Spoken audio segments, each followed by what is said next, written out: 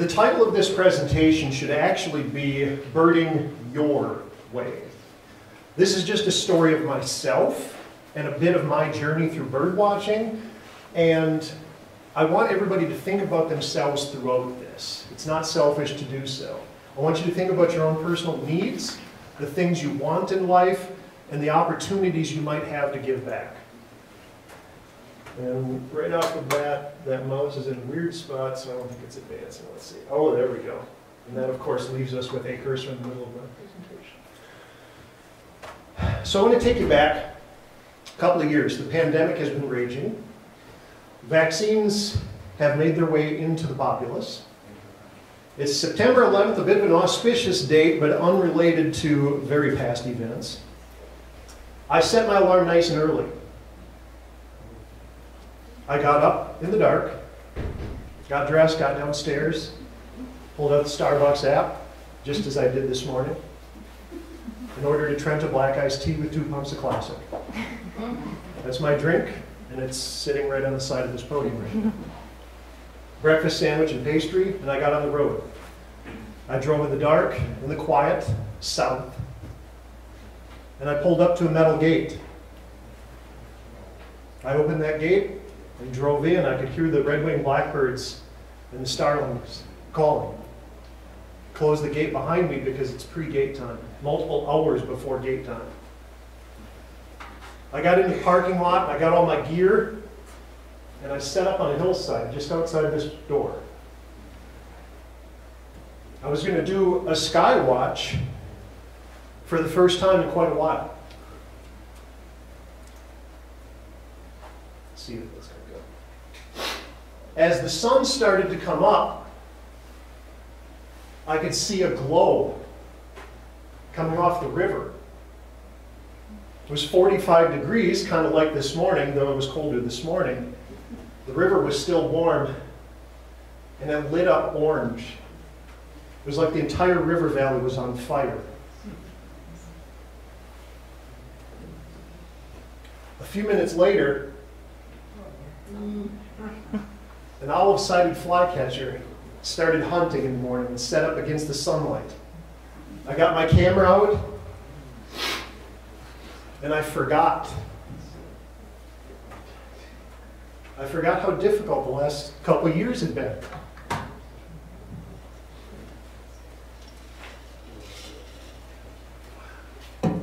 I birded for 6 hours, almost never moving from that one spot, because I didn't want it to end. So this day was an interesting response. It was an answer to a question. And I asked myself, what was my best day bird watching? Now, a lot of you that know me know that I've seen a lot of birds. I bird watch a lot. I've presently bird watched over 1,100 straight days in a row, and I do not plan to stop. But this particular day was different. Now, I do apologize. We're going to get into a really brief moment of psychology. I started to realize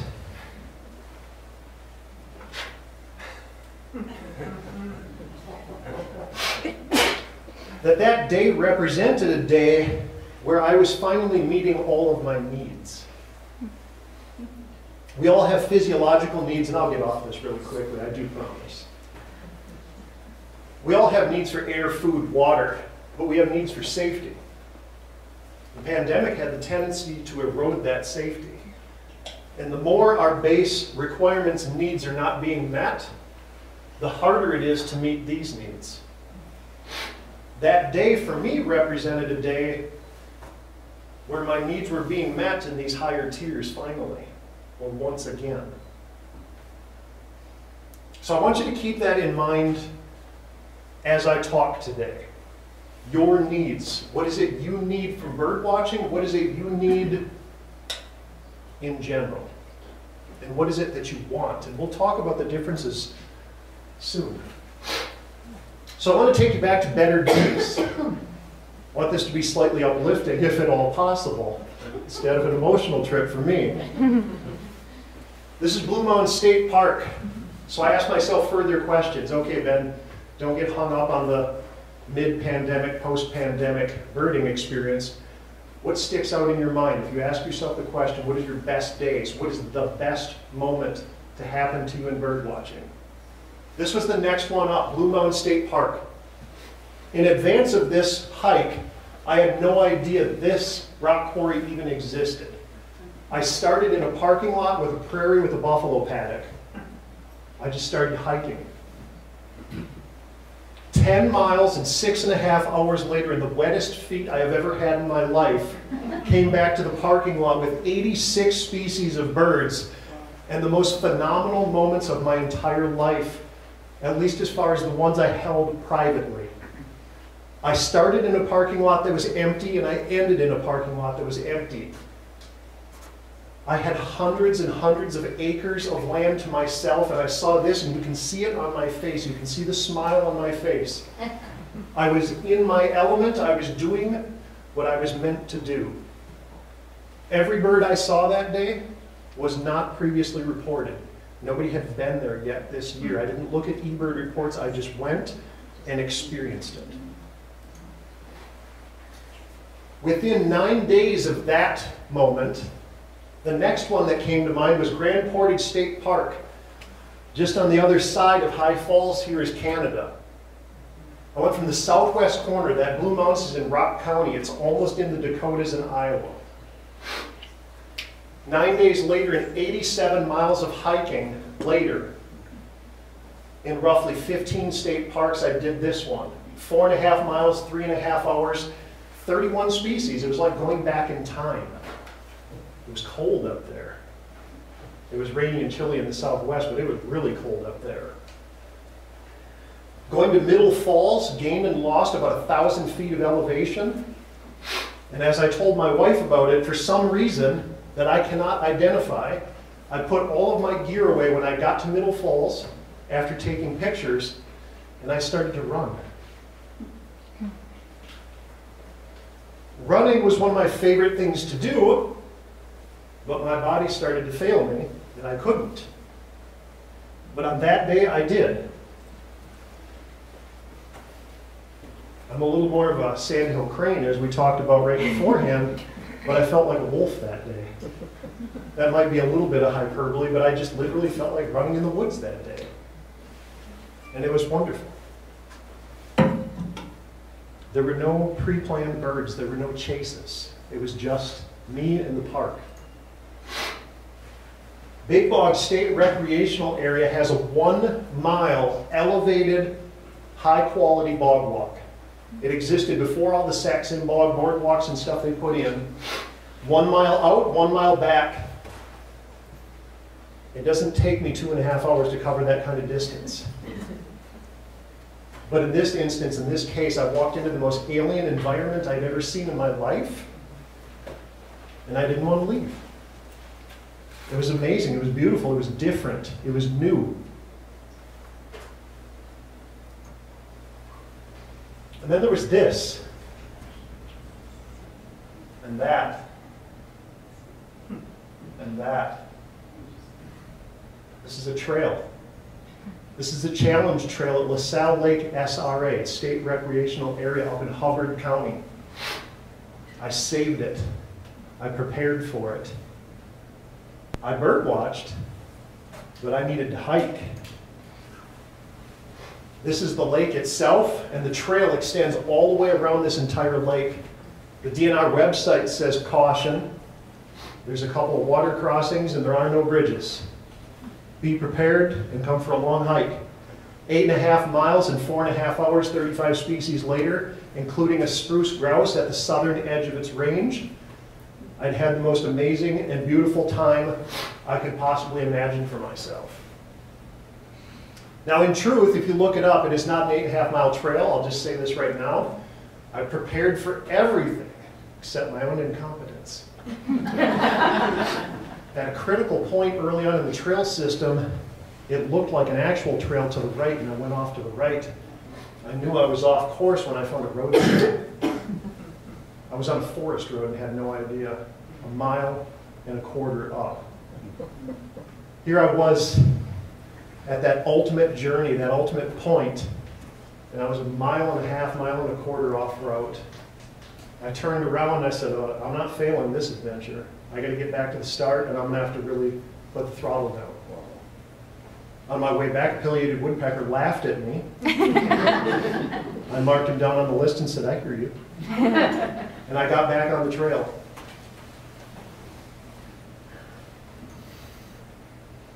Now, those were just moments that came to my mind, best moments birding. And you might think to yourself, well, that's just a bunch of hiking, and then you happen to record birds along the way, and that would be a true statement.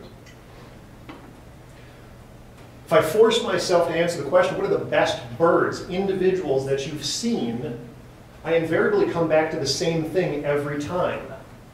A Ross's gull that showed up just down the river at Point Douglas, down here, that I found was one of the rarest gulls in North America. I heard word after 3 days of this bird being present that somebody flew from Arizona to see it. Wow. There are birders that will spend 50, 60, 70 years never seeing this species, and it showed up a stone's throw or a gull's flight away from this property, and most likely had to fly directly over this property. A blue grosbeak, my friend Peter Nichols and I found as a first county record in Washington County. We targeted that specific bird and found it in 45 minutes from the beginning of our endeavor. A red-throated loon I just found this last fall with my wife at Afton Marina just up the river was also a first county Washington record. A Say's phoebe just a week ago at Gray Cloud Dunes SNA at the southern edge of this county. That's a second county record. The first county record found by one of our guides today, Rick Schmid, just back here, just last year. Even and of course, finds an acorn every once in a while. What's that? Even a blind pig finds an acorn every once in a while. That's what I was thinking too. It was Rick's welcome to the county. Rick moved into the area and then suddenly just starts dropping bombs on us for birds, including the lark bunting as well. Just absolute insanity. And the Eurasian widgeon. I found a Eurasian widgeon at Lake Billsby 2 weeks after I bought my first spotting scope. It was my justification for spending $1,500 on a spotting scope. So all of these have something in common as well. These are personal finds. Nothing in my head offered up a bird that I chased. Now I'm not going to spend the entire day talking down to chasing. Chasing has value. I will continue to chase. I will probably always chase. But these and those hiking adventures with birding say something about me. For anybody that is a fan of movies, this is Keanu Reeves in the movie The Matrix. He's in the Oracle's kitchen, and there's a Latin phrase above the door that is referenced in the movie. It says, temet nosce, know thyself. I do think about this often. How well do I know myself? How well do I know what my needs are? How well do I know what my wants are? In my youth, I wanted records. When I was in high school, all the way back in '94, in 1993 I set the school record in the high jump at 6 feet 6 inches, so roughly my own head. In college, I set my sights on that school record and broke it by the time I was a junior as well, just over 7 feet. So I'd be jumping over something about this high. But why? Why was this a thing for me? It was a thing for me because I was a younger brother. My older brother's actually in the audience.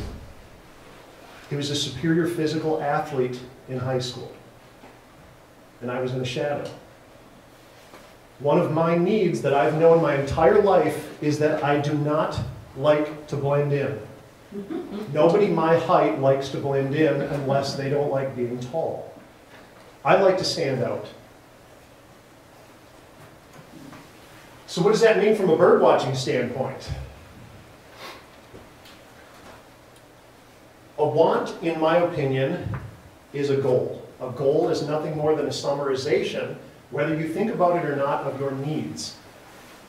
At the time, I needed to break records, but I actually wanted to break records. What I needed is to have an identity, a sense of self, a way to stand out, and a standing in that group, a group of my peers. When we look at bird watching, one thing that I have found is that it's very easy within the birding community to misalign our wants and our needs. Now, the reason why I feel that way, personally, is because of chasing. A chase is a required activity. It limits volition, your ability to direct your own life. So if you set a want and you say, I want to see as many bird species as possible, the fastest path to doing that is getting on social media and following absolutely every report possible. And if you act like a human computer sometimes, I'm not pointing any fingers or anything, then you have the tendency to overindulge. You make everything about getting the next bird and not about enjoying yourself. I was chasing, and I was chasing hard. Now, don't get me wrong, seeing a beautiful singular species that somebody else found, it's a shot of adrenaline. Your endorphins go up, you enjoy the moment, so then you'd hit the next one. But in the meantime, what's happening, if we think back to the little psychology test on the second slide, the little pyramid there, it starts to erode some of your other needs. I no longer had volition, I didn't have control. I like to control things, I'm a bit of a control freak. I can't do that at work necessarily, so I do it in my personal life. But I ceded all of that control. The eBird Top 100 list, if anybody's familiar with it, is both the best and worst thing to ever happen to birding, in my opinion. Why? Because I'm just as likely to sit out there and look at Dakota County and stare at Matthew Thompson in the back corner and say, Matthew's at the top, do I have to beat that? Do I need to be better? Is that what better is? Is that what the definition is? And I realized all I was doing, this is me personally, was I was transferring athletics to birding. But those two don't work very well together because birding is a completely different animal. Another thing people will find about me is that I truly enjoy going down the rabbit hole. I am Alice. How many people create spreadsheets for bird watching constantly? There's a few, and I see you. There's a certain type of person that needs that level of information, that level of knowledge. I need to go down the rabbit hole. And what I was finding is chasing exclusively was short-circuiting my learning process, my ability to gain more knowledge. I love being an oracle. I love to be able to stand up here and talk ad nauseum about things that I feel like I've mastered. Volition being eliminated. That is a critical factor in all of that. So what did I do? I changed my approach. I made up a new game. You saw it at the beginning. I found new opportunities, as Kevin mentioned, to create goals that gave me permission to not do what everybody else was doing. And I say everybody else in a very generalized sense because everybody is doing what they need to do, or I hope they are needing to do. I had desires and aspirations. I've been writing them down in notes. Not only are there spreadsheets, there are Word documents every single year for the last decade with goals, ideas. Start a YouTube channel that does X. Start a birding club that does Y. Create media. Write a book. All of those things are really hard to do if I spend all of my time going to get someone else's birds. It was breaking my ability to do what I wanted to do. It was breaking my ability to hit the peak of that pyramid, self-actualization. Reaching my full potential, reaching our full potential. So you saw a whole bunch of them at the beginning. In 2018, as I came out of 2017, I needed that change, and I made it. I had gone to a presentation by Mervac from Robert Jansen, Bob Jansen, one of the most legendary birders in the state. That presentation was on his book that he did in collaboration with the DNR, Birds of Minnesota State Parks. When I got this, it was a key. It unlocked something in me. There was a whole new book of mysteries, unknowns. I was aware that the birding world didn't go 7 miles off a parking lot to find birds. Most of them went the easy route. Go to Easy Birds, on the roadside, get out, record it, and then leave. My first version of this goal was in 2016, and it just said state parks, 3-year plan with a question mark. A couple of years later, I said, I think I can do better than that. I plotted it out. I talked with my wife, and I said, this is going to be crazy, but I think I can do them in 1 year. 74 plus properties in 1 year. This is just a selection of the selfies I took. I don't like taking my own picture. I don't like my picture being taken. And I changed the game. I was now proud of what I was doing. I was excited. I was discovering. I had adventures. I did every one of these parks by myself. I found purpose, solitude, adventure. I didn't have a bug shirt on here at Big Bog. I came prepared. I did everything that I needed to do. I did research, created spreadsheets, drafted routes, you name it. There's only one problem with this goal. Some of you might guess it if you know me. It only took 7 months. Went to 74 state parks in 7 months. In that one span, as I noted, I was at Blue Mountain State Park in the Southwest. I hit 12 to 15 state parks, saw 20 plus waterfalls, hiked 87 miles. I was unstoppable. Because I was doing what I was meant to do. And I was creating presentations that I could deliver to others. I could talk to people. I could inspire others to get involved and to find their joy.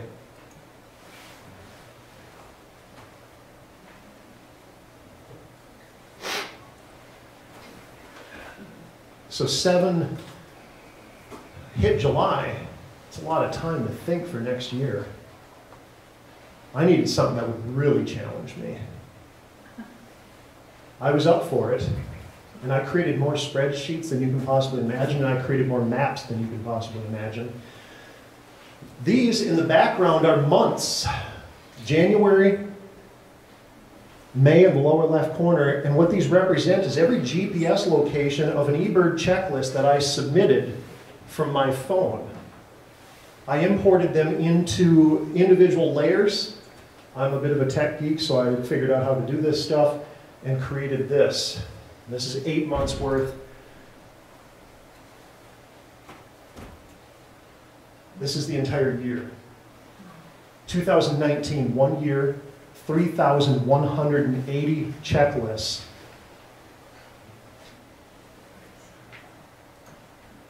This map is not the same map. This is how I did it, at least part of how I did it. I created a Google map with 10 layers and 10,000 plus map objects. I had friends in the DNR that sent me KML files. Those are GPS locators for all the state properties you could possibly imagine. WMAs, WPAs, SNAs, the state trails, state parks, boat launches, county boundaries, anything I could get that would give me a leg up in spaces I had never been to before. I spent 3 months in research at the kitchen table. My wife can attest, I would spend hours at the table poring over data to prepare to go bird watching instead of actually bird watching. Why? Because it brought me joy. It's what I needed, and I wanted to be successful. I don't like losing.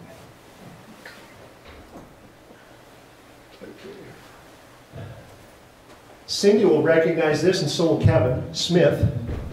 At the completion of my goal, we had a little ceremony out here on our annual migratory bird watch, and I got my 10,000 cupcakes. So 10,000 county ticks was my goal. If anybody wants a definition of a county tick, if you came in the driveway today and you saw a chickadee, that is 1. 1 in Washington County. You can get chickadee in Dakota County for 2. You can get it in Goodhue County for 3. You can get 87 of those for any given one species. and then start adding other species in and aggregate all of that across 87 different counties, and you can count to 10,000. It is as daunting as it sounds, but I broke it down, tried not to panic, and I did something different than the previous year. I engaged others. I got help. 7,752 of the 10,000 ticks occurred with other people. Every single one of my birding lists from 2018 was solo. It was a different game, and it was an opportunity to get in touch with friends and people I hadn't met and bird with others and learn something new, to add something to my background and my knowledge. By the end of the year, all 87 counties were at 100 species or more. So the minimum number was 100 species in every one of the 87 counties. I saw 16 different species in all 87 counties. In the birding world, in the listing world, that's called a stack, like a hefty cinch stack of birds. So 87 of each of those 16. And 4 species, I was just 1 county short. It was hard to keep track of everything on Earth. I tried my best, a little bit like Data from Star Trek. My best day for county touches was with my friend Liz. We did the Kitson County run, northwest corner, about 7 hours from here. We got to Kitson County and back in 1 day and recorded birds in 16 different counties in the process. This one down here is probably one of the more fun ones. I pulled out a lot of stats and had to drop a lot of them. 71 sewage ponds in 1 year. Only a truly mad person goes to 71 sewage ponds intentionally in a year. And it was glorious. It truly was. It was the pinnacle of achievement for me. I view this as proudly what I've done here and the ability to talk about it and potentially inspire other people. I view it the same way that I view those high jump records that I still think about in the past. I want them to be broken. I want somebody to come up and say, I can do you one up. Let's see it. Let's do it. I'll help you. So all of this arcs around in an attempt to get us somewhere. And that somewhere is the purpose of this festival.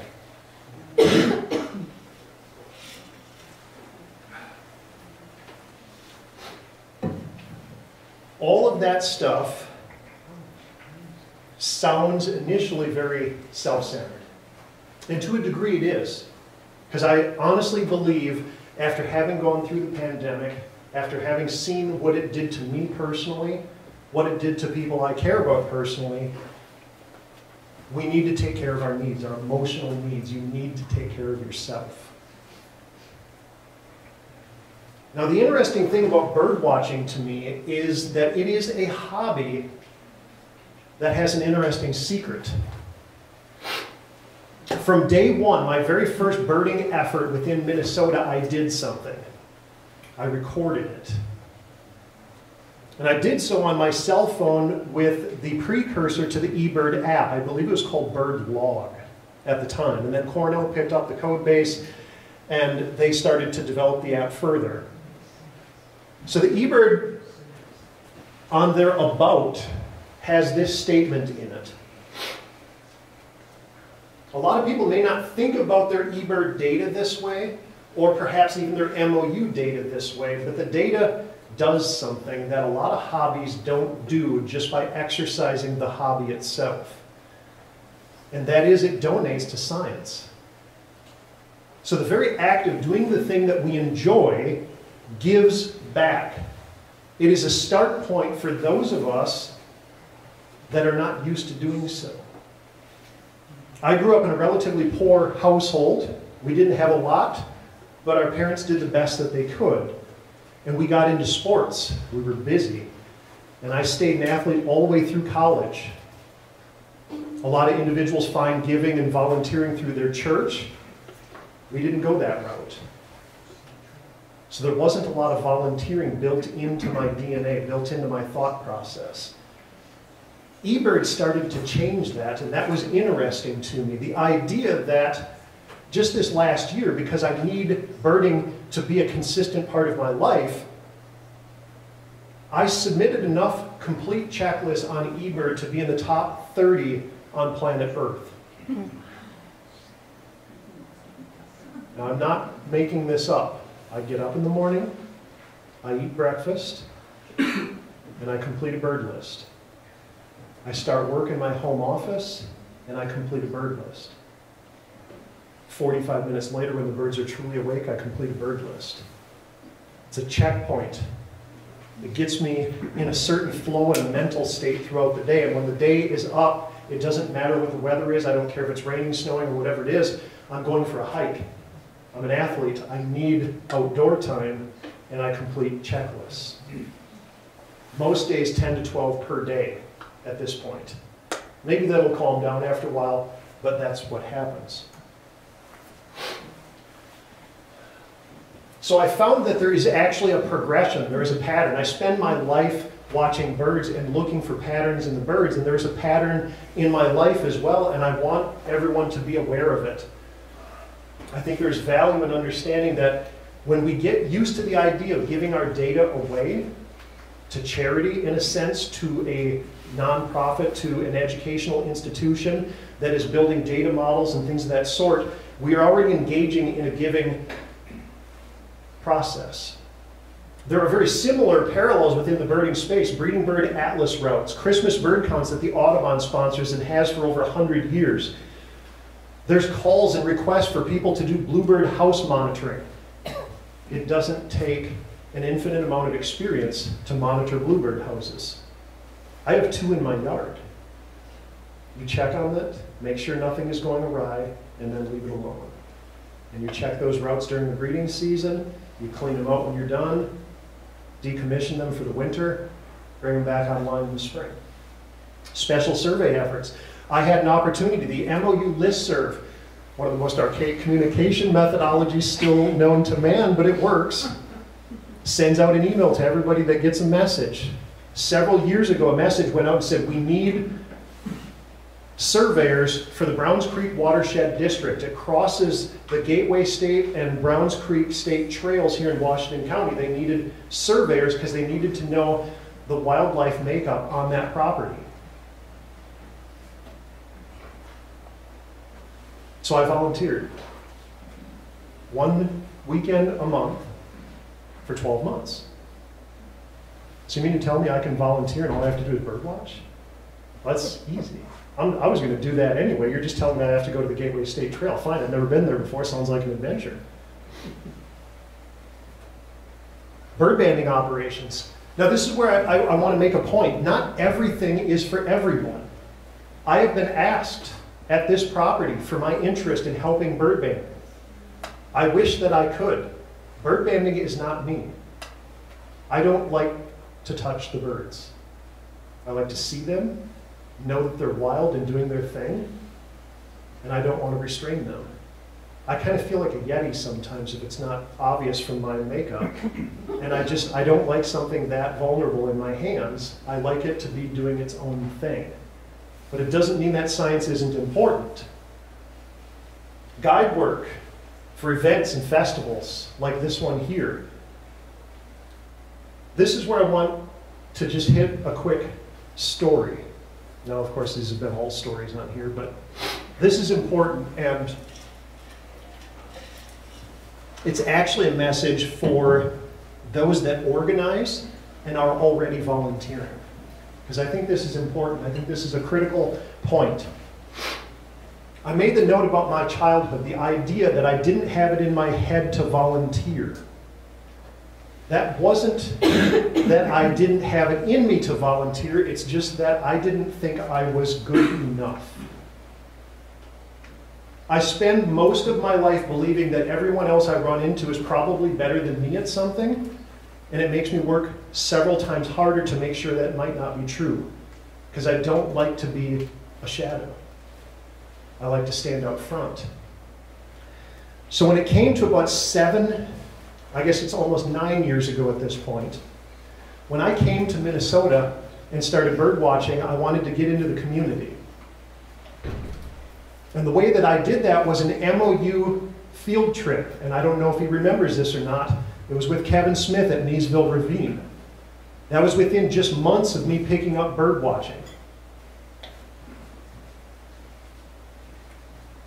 I latched on to Kevin's coattails pretty hard because I recognized skill, he had a great disposition, and I truly enjoyed being around him. Now here's a gentleman close, if not already at his retirement age. I'm, a decade or so behind him, and birding is the great equalizer. I birded with Matthew Thompson. I birded with him when he wasn't even out of high school yet. But I've also birded with individuals in their late 80s. It is an equalizer. So in this particular case, a following year, Kevin was going to do that trip, and I couldn't make it. And I reached out to him. I said, Kevin, do you want to do a survey? Do you want to do that in advance, like a week before, and check it out and see how it's going? I need an excuse to birdwatch with Kevin Smith. He said, yeah, we could do that. I don't know if he wanted to or not, but he was so kind, I don't think he would say no. Not too much later, Kevin was recruiting for this event. And he asked me directly, Ben, would you be interested in being one of our guides?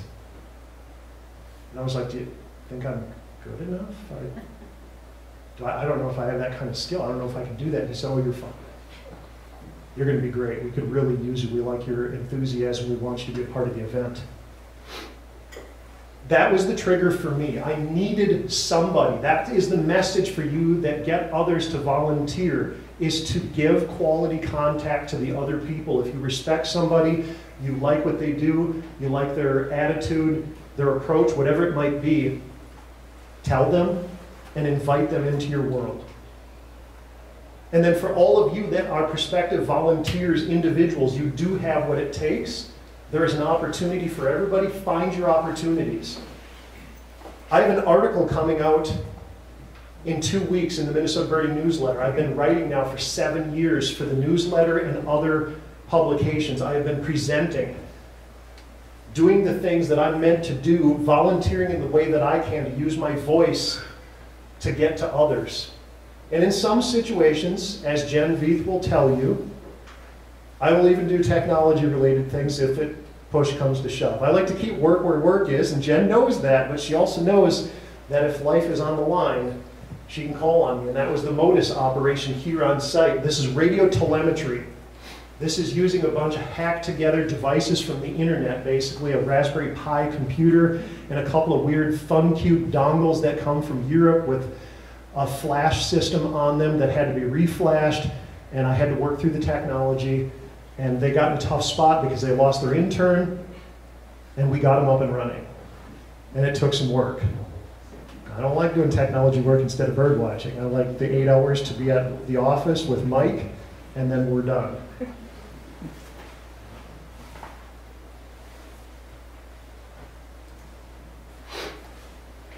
So as I wrap up,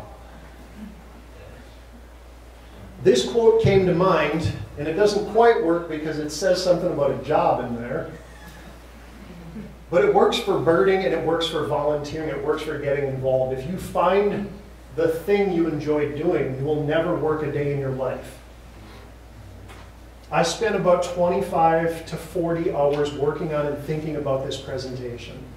I did a shorebird presentation for the MOU Spring Primer and then reprised it in a 1-hour version a week later, just these last 2 weeks. And I spent 40 hours building that presentation.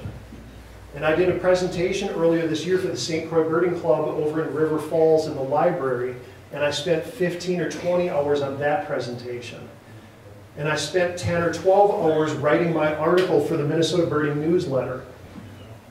This year I have volunteered more in 1 year than I've ever volunteered in my life. I see it continuing. I enjoy the process. It's surprised me, to be completely honest.